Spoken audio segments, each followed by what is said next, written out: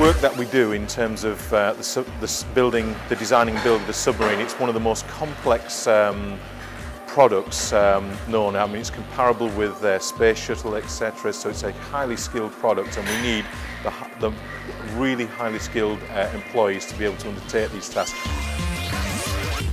I'm currently in my third year at Build Strategy, office-based environment, and this September I shall be coming out my time as a mechanical fitter. We can working on modules which are areas of the boat which slide in at the end into the pressure hull. Can be working on the pressure hull itself. When people come up to you and they say, how old are you? And I go 19, and they're like, whoa, 19 and you've done this so far. And they're there at 27, 28, whatever age they are, and they're like, I can't believe you're only 19 and you can put this, this and this on your CV. Apprenticeships are a really high, valuable way of training people vocationally and getting the right academic skills in there. It gives people the opportunity to learn skills in a practical-based environment. I've currently got my PEO, I've done my shipbuilding exam, MVQ level 1, which is in your first year, MVQ level 2 second year, these are all in mechanical engineering, and MVQ level 3 at the end of your third year. To be honest, no, I didn't really like school, but doing an apprenticeship, it's a totally different way.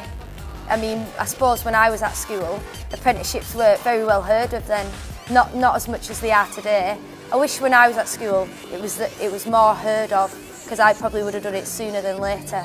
A lot of students go on to uni. I'm not saying that's a bad thing, but sometimes you get stories coming back in here as graduates do and saying, oh, I've been to uni, I've got in debt and all this, and I wish I'd done what you've done and started as an apprentice. BAE Systems offers a huge range of career paths, and we've got a number of different companies which are UK based. We pride ourselves on a lot of internal succession planning, so great careers for people who want to move about BAE Systems, and we are also a global company as well, and we've got as many people outside of the UK as we've got inside, so if they want a great career, come and join BAE Systems. We have good links with EB and General Dynamics, which are the US company. From this, there's workshops that come over here, and we discuss these topics on how we're going to put this missile compartment together. We get to see their processes and their ways of build. There's loads of different areas and routes I can take.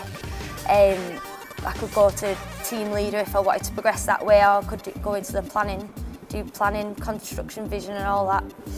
But there's a lot of options I can do. I've always liked learning, I've always wanted to better myself, and that's why BAE Systems is a good place to work, because whatever I want to do, I can do it, it's achievable.